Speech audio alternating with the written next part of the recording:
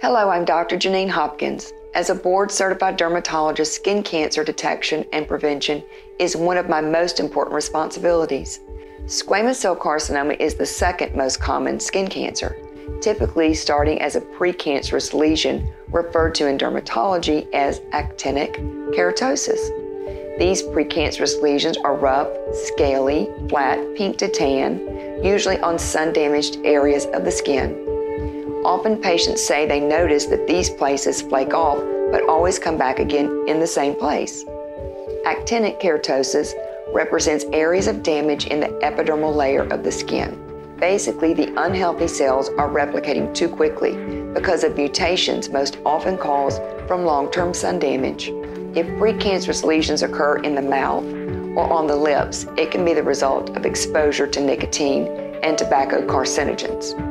If precancerous lesions occur in the genital area, human papillomavirus infections are likely the cause. Detection and treatment in the early precancerous stage can prevent progression to cancer.